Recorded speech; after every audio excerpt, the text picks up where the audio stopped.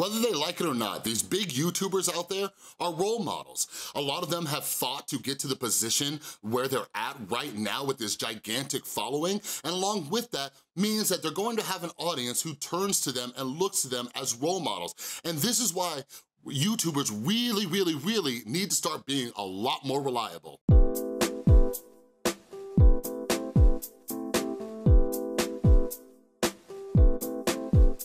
What is up, everybody? This is Chris from The Rewired Soul, where we talk about the problem, but focus on the solution. And if you are new to my channel is all about helping you out with your mental health. So sometimes what I like to do is pull different stories from different things in TV or movies or YouTubers and things like that and see which lessons we can learn. So if you're into that kind of stuff and you wanna grow mentally as well as emotionally, make sure that you subscribe and hit that notification bell. So yeah, today the problem is being accountable, being reliable. What's that mean? It means I'm going to do what I say I'm going to do, okay? So this is very important. For those of you who have been subscribed to me for a little while, maybe just a few weeks ago, I made a video that I'll link up in the info card about why you need to be more accountable, okay? Like, I do these videos from a place of experience, okay? I struggled with anxiety and depression. I've been diagnosed with a generalized anxiety disorder. And part of depression especially is like, when it gets into these negative thoughts about why don't people like me? Why are people mad at me? Why are this, why that? And a lot of this, what I had to realize was, although there are some chemical issues in my brain operates a little bit differently, there's a lot of things that I bring onto myself. So for example, maybe one of the reasons that people don't like me or like hanging around with me or they're constantly mad at me is because I'm not reliable. I used to be the type of person where I said I was going to do something and then I wouldn't do it, right? So why would anybody want to rely on me as a friend, as a son, as a boyfriend, as a father, right? So a lot of this mental health stuff is identifying the things that you can control to improve your mental health. For example, a lot of you out there have mentioned that you cannot afford to see a therapist. That's cool. What can you control? You can control little writing exercises that you do, information that you soak into your brain to improve your mental health. We gotta really start separating what we can and can't control. So in this video, I wanted to pick out 3 YouTubers that I somewhat follow, okay, and talk about how they're not reliable. So part of this came up, and this video idea came up, because last week there was stuff on Philip DeFranco and things like that, because they did a story somewhere about how much influencers make, how much YouTube, Instagram influencers make compared to like pop culture celebrities like actors and actresses. And this channel I follow, Peter Mon, he brought up a very good point. He said one of the reasons that a lot of influencers aren't paid as much or aren't taken as seriously is because you can't count on them. You cannot count on them. So the first 2 examples I wanna bring up are Tana Mongeau as well as Bobby Burns. So these are 2 great examples because they're both coming back off of, you know, a little bit of controversy, all right? So Tana Mongeau had her whole Tanacon thing, and then Bobby Burns had his whole like explosion after his videos with Shane Dawson, and then he disappeared for a while, and now he's rebranding and stuff like that. So the first one I wanna talk about is Tana Mongeau, okay? So after Tanacon, back in June, she took a month off of YouTube, and she had an entire month, and she decided that she was gonna make a video and tell her side of the story. So ramping up to this video, she kept tweeting out, and she even changed her name on Twitter to Monday at noon, Monday at noon, Monday at noon, Monday at noon. And Tana puts out this message that she loves her fans. She loves her fans. They're everything to her. She loves them. So after days of promoting Monday at noon, this girl posts her video over an hour late. Like, what? What, like, this is, to me, a huge slap into the face to the people who are relying on you. Like, there's an old saying, right? Under promise, over deliver, okay? Like, if you know that you're not reliable, like, don't put such a strict deadline on yourself, okay? Like, there's absolutely no excuse for this type of thing. And Tana Mongeau specifically has a very, very young audience, and there's a lot of learned behavior. Like, you gotta understand, when it comes to the human brain, okay? We grow and we learn by example. So when we see people who say that we look up to, when we see people who we look up to, maybe they're pretty, or maybe they're successful, or maybe they make money, whatever it is, if we look up to them and they live their life a certain way, consciously or unconsciously, we're adapting that behavior. We're like, oh, well, they're not reliable, so why do I have to be? They still got big, why do I have to be? But we have to understand this is one of the reasons that so much drama happens. It is very subtle, but this is one of the reasons. And I'm gonna talk a little bit more about child psychology in a second, so bear with me. Now let's talk about Bobby Burns. So Bobby Burns had this fall from grace. You know, he blew up from Shane Dawson, got like 500,000 subscribers, and you know, he tried to do some videos over on Shane's channel, and then he disappeared.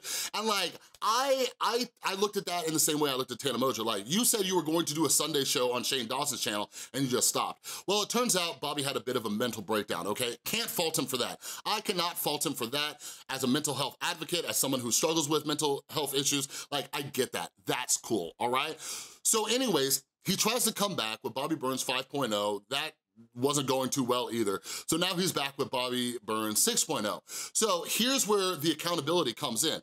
He made a video just a few weeks ago saying, okay, I'm back and here's what I'm gonna do. I was putting too much pressure on myself. I was trying to make too many videos. I couldn't get creative, da-da-da-da-da. So he took some time off and he said, here's what I'm gonna do.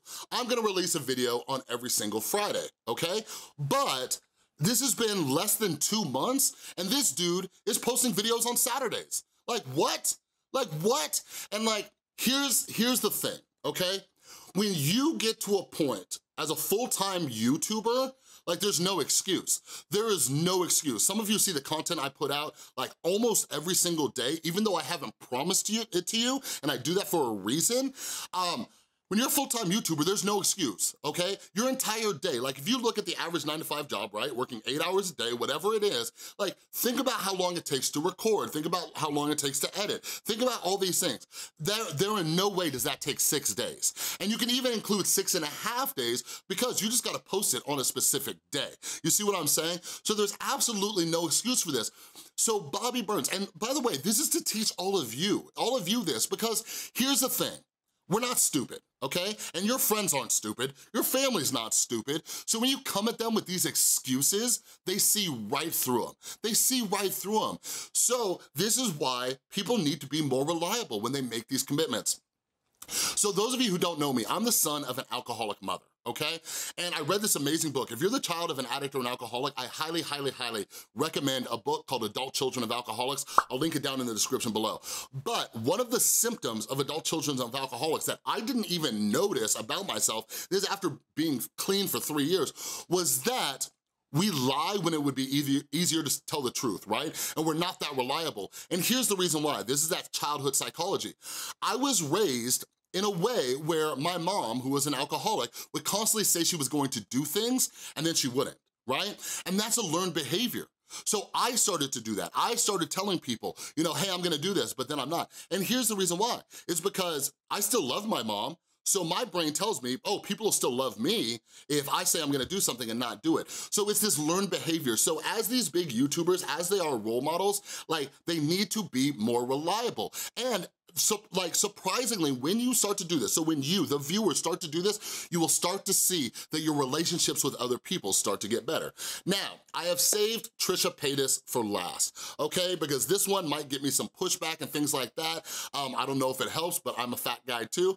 But, like, I just want to talk about how Trisha Paytas, I made a video about her and Jason Nash breaking up and toxic relationships and things like that. One of the issues that they had, which led to this breakup, was Jason made a comment about her weight. She got upset, they broke up, and she was very sad about that. They got back together, and Trisha came back and she makes this video right here where she talks about how she's disgusted with herself, she's put on this weight and things like that, and she says, you know what?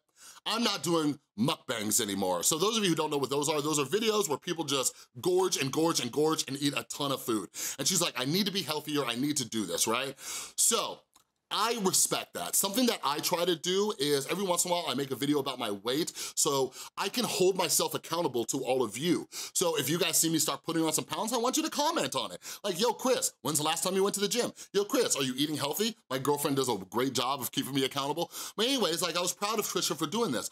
But again, this is less than a month ago, and look at her most recent videos. She's already doing mukbangs again.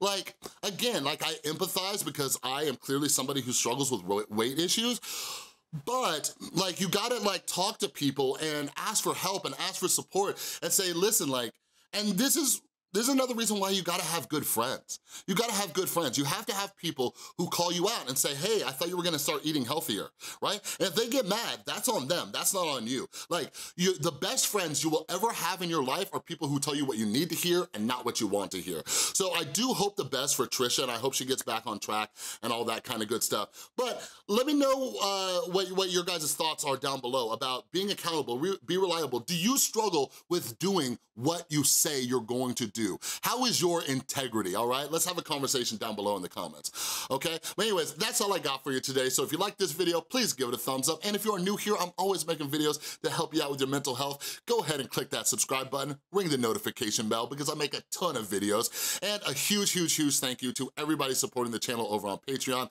I love you all. If you wanna check out some more videos, you can click or tap on one of those thumbnails, all right? Thanks so much for watching. Be more reliable, and I'll see you next time.